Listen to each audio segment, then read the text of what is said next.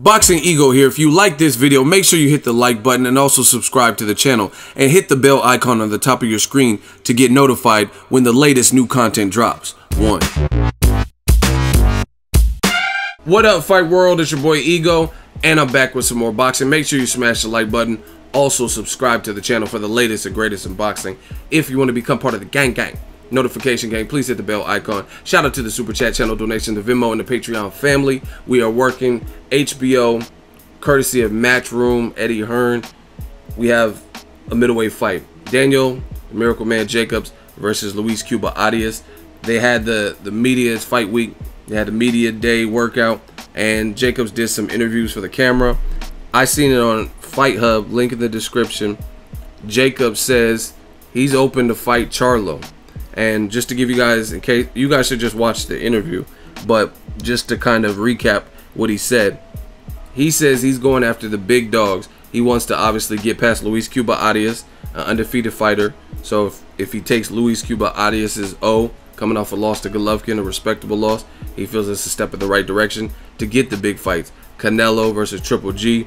But in the event that they rematch, he said he's also targeting Billy Joe Saunders, David Lemieux, the winner of that.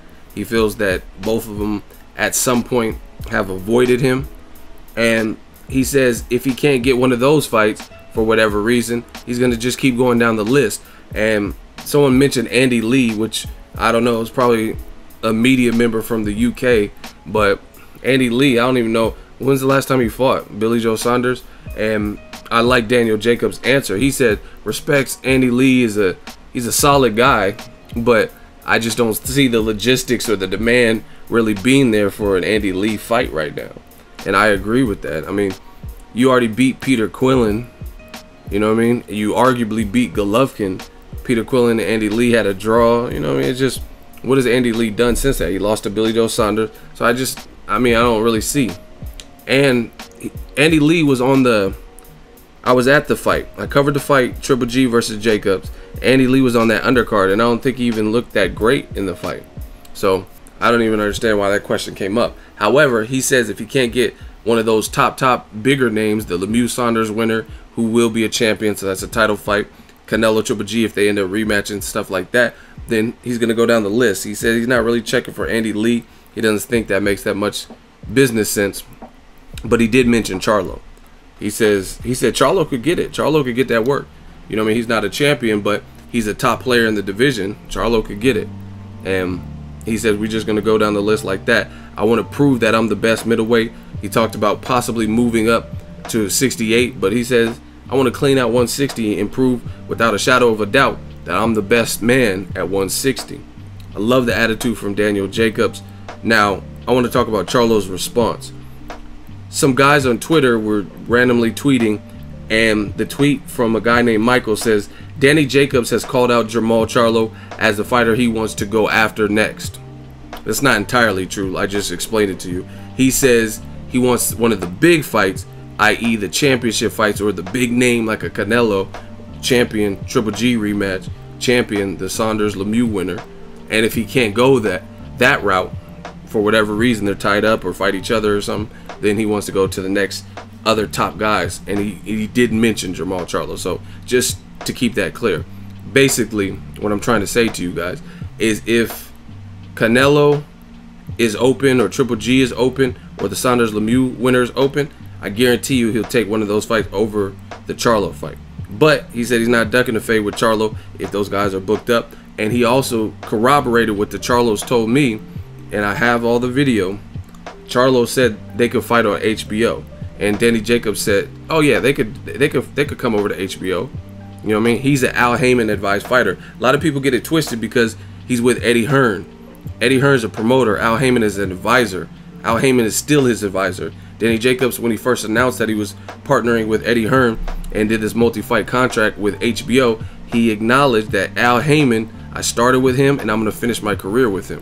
So some people got that twisted, thinking like Eddie Hearn just is running the reins of his career and Al Heyman's not his advisor anymore. That's not true. So I'm just trying to make everything transparent. Back to the tweet. The person mentioned that Jacobs had called out the Charlo, and someone else responded and said he would tear up Jermall Charlo, and they tagged Jermall Charlo in it. It says Charlo don't want none. He's better off sticking to the Highland type fighters. So I don't know. That person was clearly trying to throw some shade at Charlo, and Charlo responded. He said, "Nah, Playboy, I'm with it. Eat." And then he also had a tweet. I think he said something like "nothing to lose." That was his verified account. So that's a response. That's an official response for Jermall Charlo. He's like, "I'm not better off fighting Highland. I'm with it. I'll fight Jacobs." That's basically what he's saying. He said, "Nah, Playboy, I'm with it. Eat." So let's get it. Lions only. Man, that would be a hell of a fight. I really like Jermall Charlo. Really like Danny Jacobs. Hell of a fight. But first, we got to see how Daniel Jacobs looks against another undefeated guy, Luis Cuba Arias. And then the future's looking bright for the winner of that fight. Let me know what you guys think of Jermall Charlo's response. How do you think he fits in? Obviously, fighting Jorge Sebastian Highland, the ranked guy, it placed him higher up the rankings, but we still got to see more. We have to see if it's the same Charlo that was at 54.